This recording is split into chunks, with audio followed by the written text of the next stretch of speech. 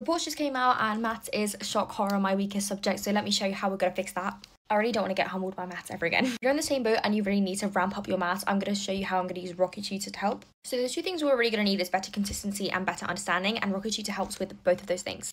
For consistency, what you're going to do is create yourself a learning plan. Add just everything you've done in class. Tell it the date of your test or just any random date, and create the learning plan that's going to take me from my grade to the grade I want.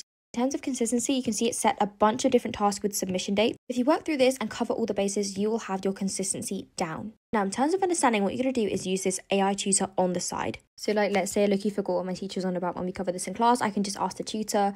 I can be like, how do you think I should start this question?